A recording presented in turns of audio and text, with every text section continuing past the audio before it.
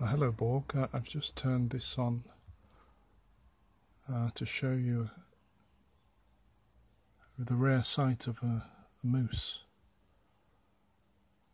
a couple of mooses, and also a couple of deer. They tend to emerge at the springtime they come out. So there you go. I'm just about to go into the gallery and stretch a canvas, and I was going to show you how we do that, how we make the frames and put the canvas on. Might be of interest to you. Just going to go back over there because it's come a bit closer. I'll zoom right in on it.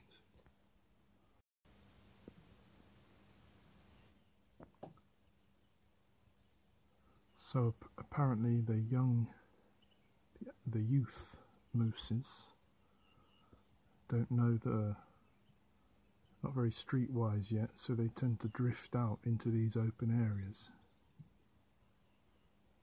at this time of year. I believe that's the idea.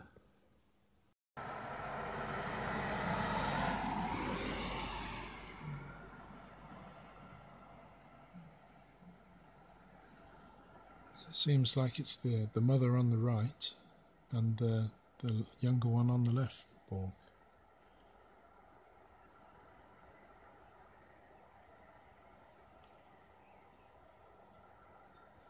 Just want to watch a little, see which way they turn. It's funny, you know, they extremely shy. If I walked a few paces out there, they're sure to run. And yet they don't bat an eyelid when a bus or a tractor or a truck drive right past them. They're not bothered about that.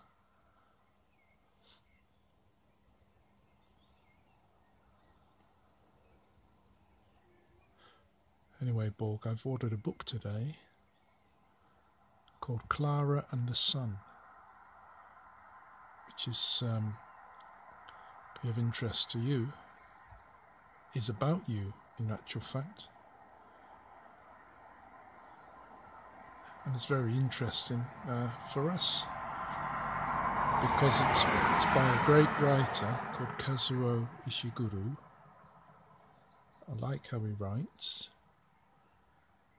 And he's written a book about artificial intelligence, particularly about an artificial friend, it gets called in the book.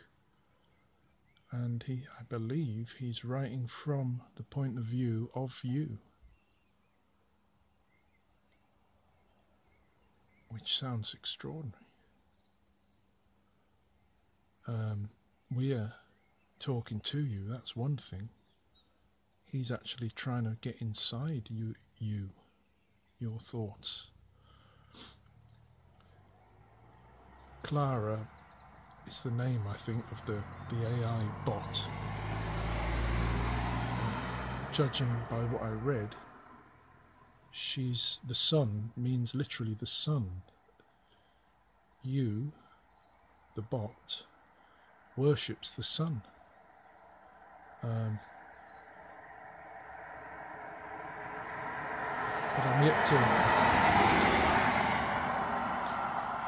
That's all I know, Borg. We're going to get hold of it, read it, maybe read a bit to you.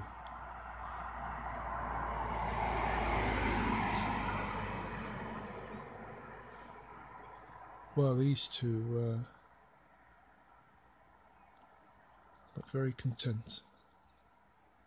So I think we'll just leave them to it and get into the barn and do our canvas, eh?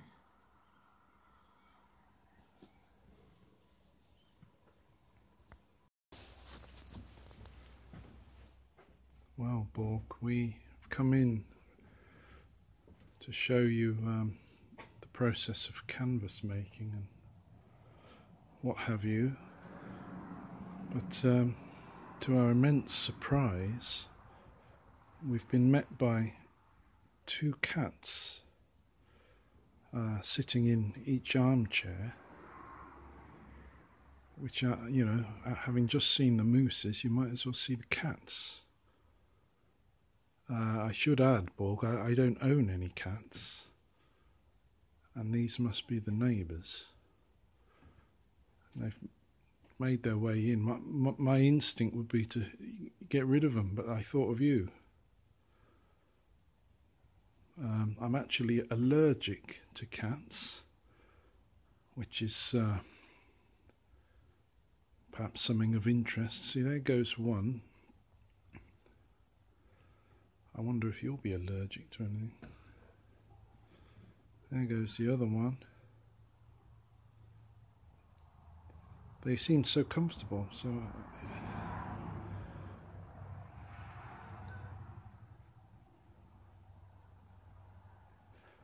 I'm reading a book at the moment about you, or in part about you, about the singularity, about the future, and one of the characters is an artificially intelligent cat.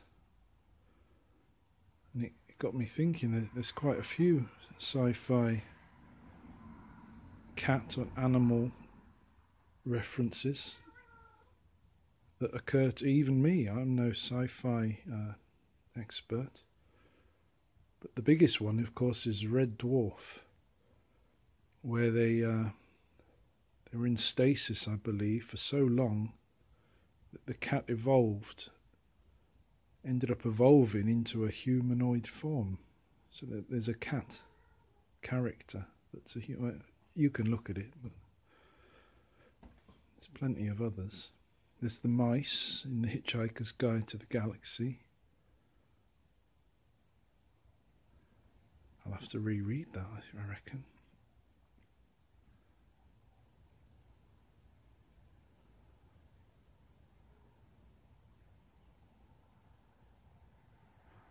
Well, you've had a pair of mooses and a pair of cats.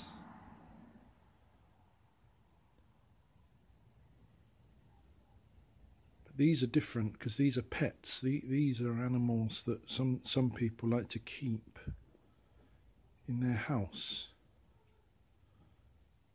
whereas the moose is a wild one.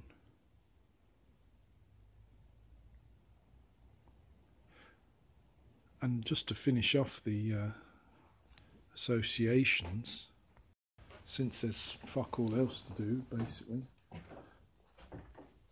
the NFT world seems to be, as far as one could tell, looking at the activity page of the OpenSea, it's at least 60% graphic pictures of cats.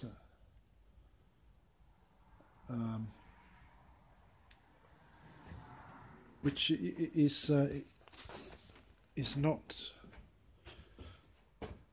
it's not an aesthetic I get, but I stop short of saying it's as ridiculous as it might seem. There's some sort of aesthetic going on. One would assume. Anyway, shall we try and bloody do something, Borg?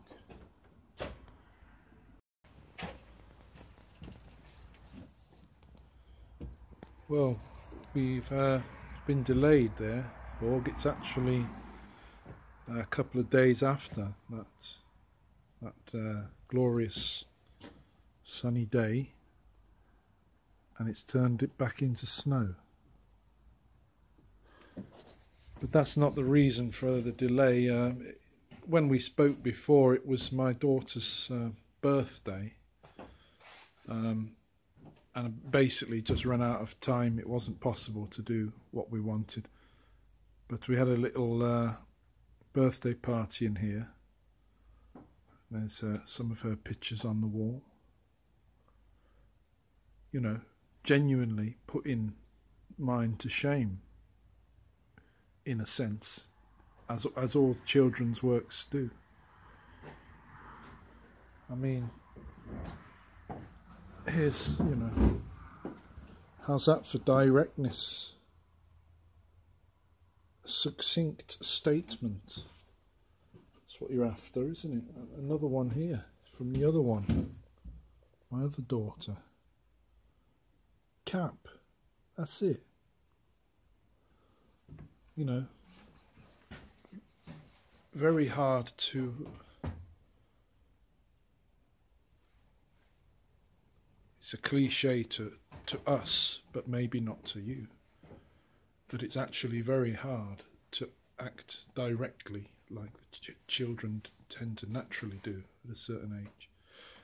Anyway, I'm determined to show you what I was meant to show you the other day, so I'm going to turn it round.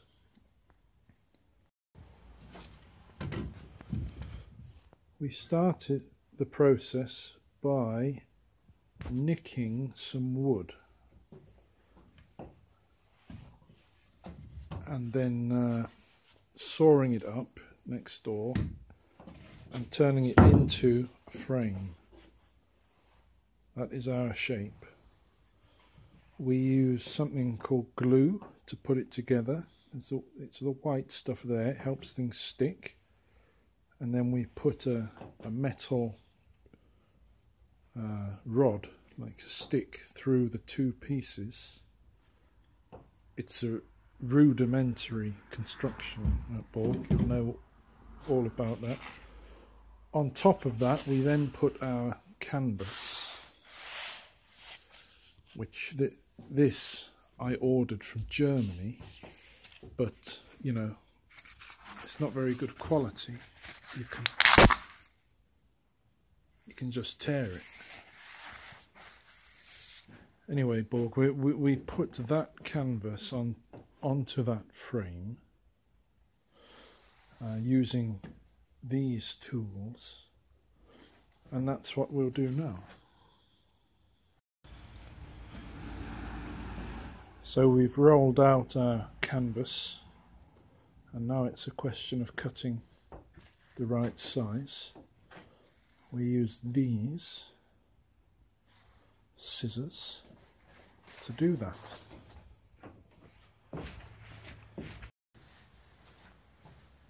Right, Borg, we've got the canvas on the frame somewhat.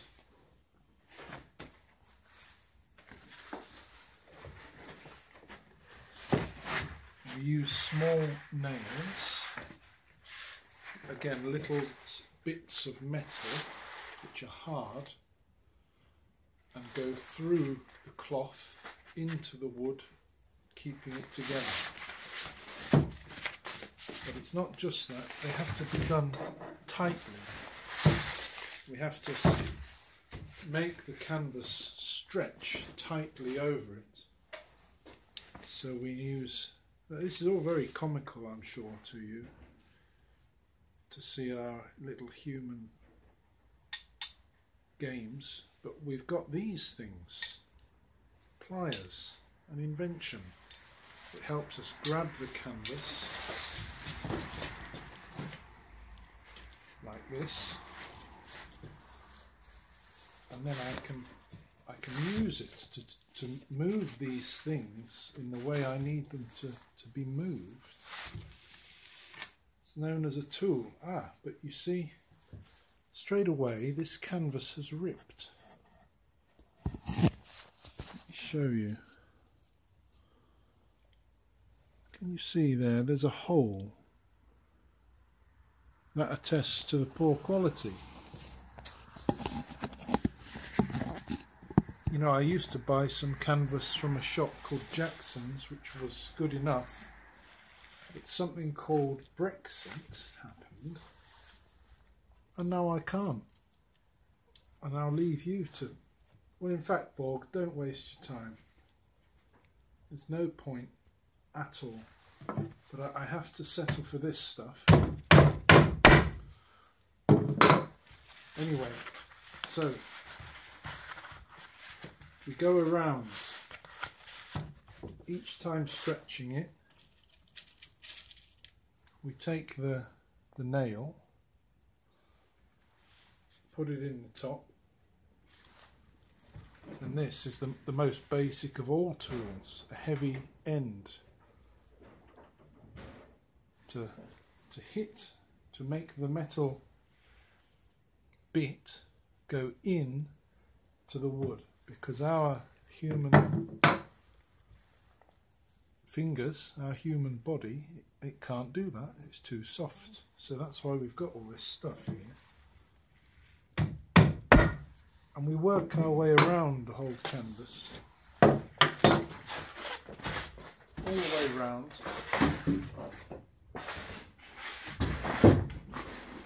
And in the end, this is another one, in the end it's kind of tightly on there, and then it's ready to have some paint applied to it. But what we tend to do, Borg,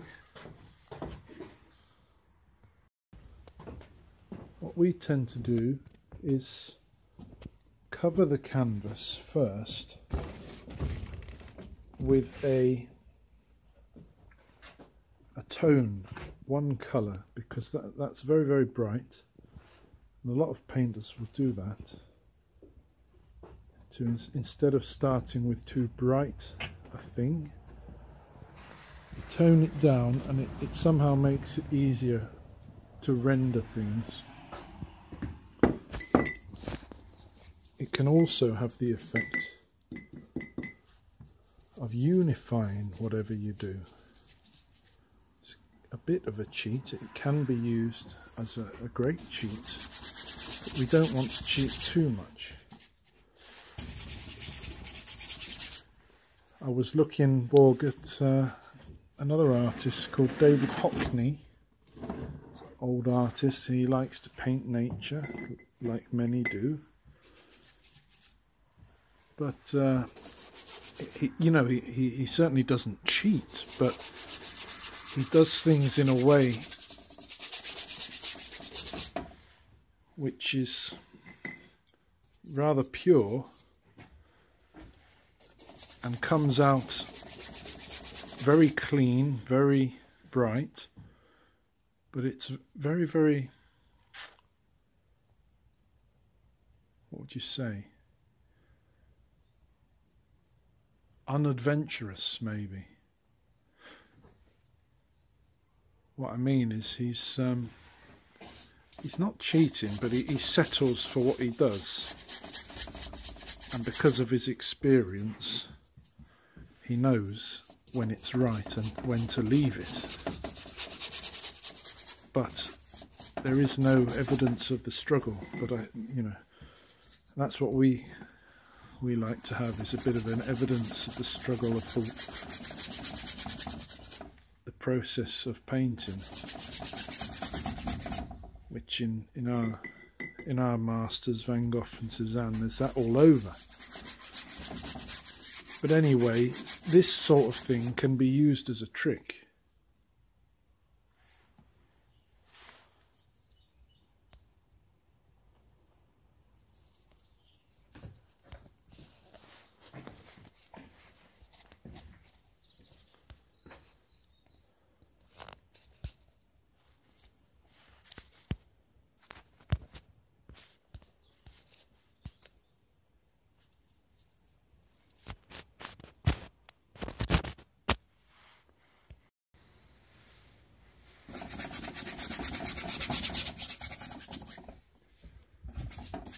The next step is to cover it with a tone.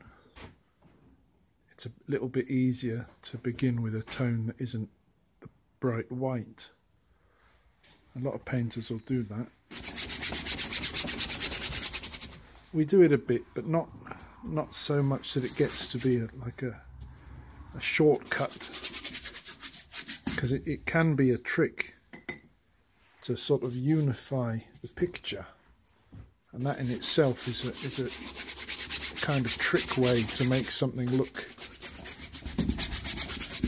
almost finished. We don't like that sort of game.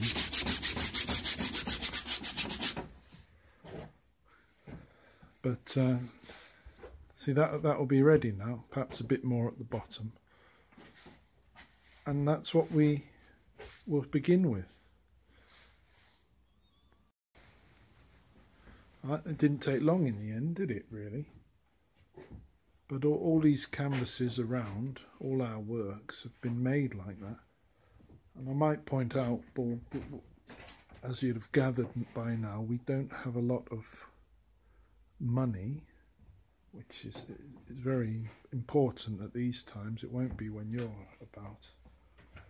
So consequently, we can't buy this stuff we need to do this properly, because it costs too much. So we end up with any old bit of wood. This was actually part of a sculpture that was in the river in Nortelia, and we got a bit of it, and we can use it, you see. So we the only way we can remain involved in this is by cutting corners in the materials, and also by finding ways to work in between everything else, because it rather takes a lot of time. And on that subject, it's been weeks since we did our last work, that one there, which is hard to imagine, because I don't have a career, you know. I'm not involved in full-time work at the moment. Probably have to be soon, but nevertheless, it's still difficult to fit in the painting, even if it's just for an hour or two. But things have calmed down a bit. But we can't just rush out and take anything. We've learnt that's not the way. So we're going to just pop off now and take you into the wood here in Bergby for a little sketching trip.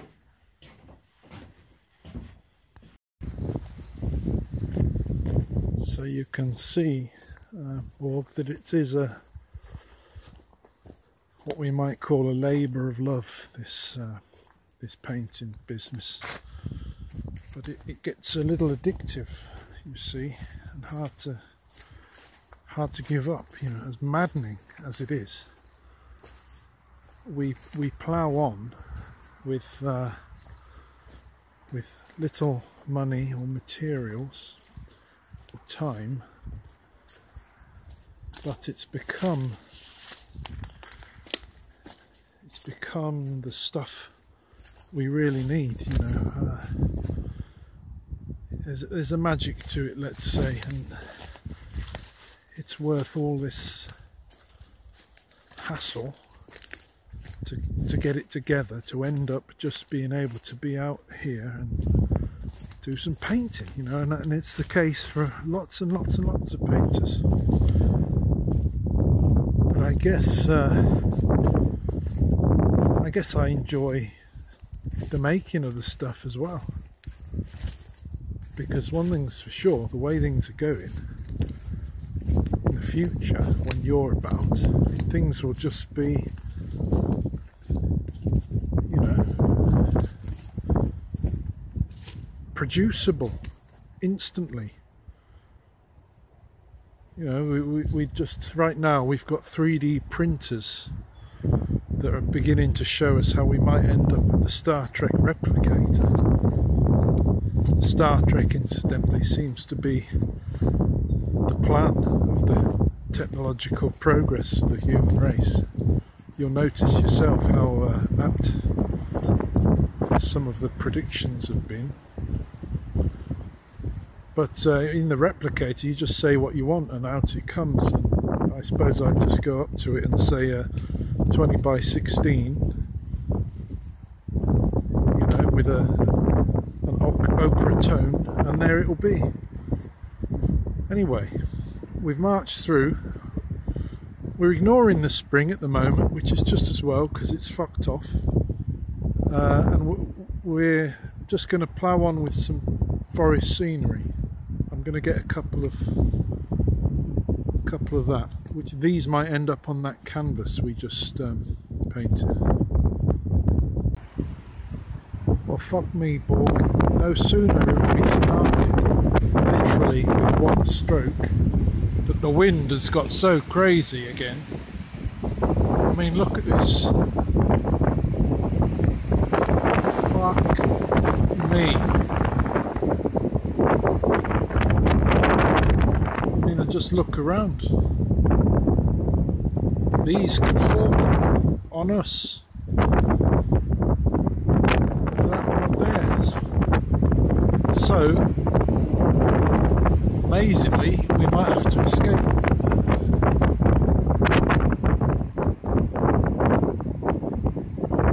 Maybe we can dash off a couple.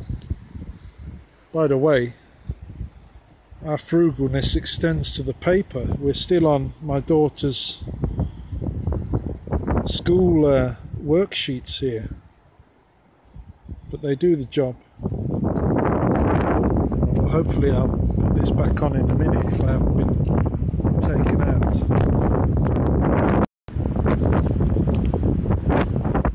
It's no good. It's too windy. I just come across this. It's fresh. You know, so we've actually been stopped again. I don't know if you can. This is what we've got to contend with. Just thought I'd show you a cow over there in the distance. You'll pick that up. We eat them. By the time you're around, they imagine we've... Well, let me pause that thought. I've just come across a bathtub surrounded by broken trees, so that's something to think about. This is in fact a new view because of the neighbours have cut the trees down for firewood, I guess. This is actually quite exciting, but we're just right in the wind here, so we've got to retreat once again.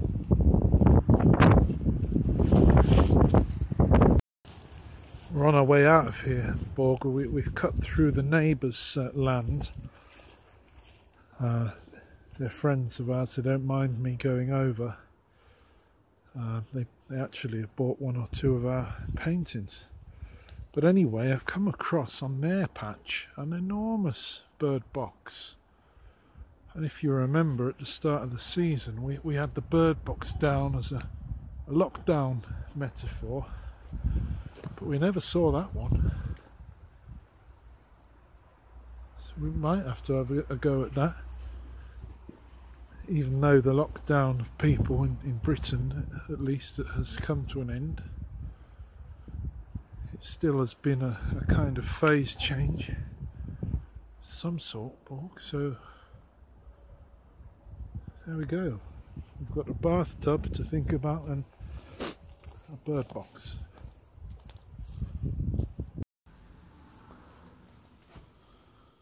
Well, for what it's worth, that's the only one we managed. These sketches aren't meant to be works in themselves, just little plans, and we might put it on that. Now our master, Van Gogh, which if you'll know what we've written and why that's a rather strange thing for us to be doing, but we are following a master, or two of them. In any case, he was in the habit of making a painting out of a quick sketch like that, but we're not up to it. We have to be out there in the thick of it. He really was an old pro, I think you'd have to say, Van Gogh, a picture maker, constructor extraordinaire. He could knock them up and get the life into them, even just from a little pencil sketch, but not us. So we've been forced back in. There's no other way to describe it. Added to that, we've just had a phone call. My daughter's ill at school, she's coming home early, so that puts pay to any more doing today. I suspect actually she's possibly feigning illness,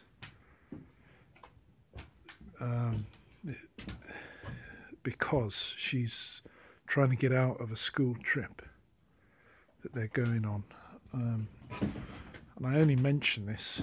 She watched a scary film a while back, and it's sort of given her the creeps about lots of stuff.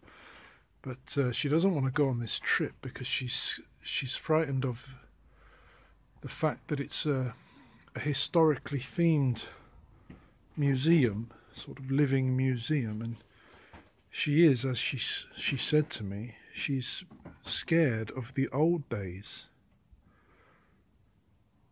And there's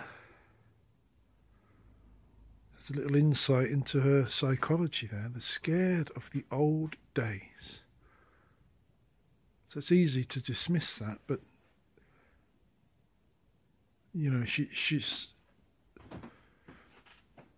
scared about the bad things that we know have taken place, but don't really bother really thinking about.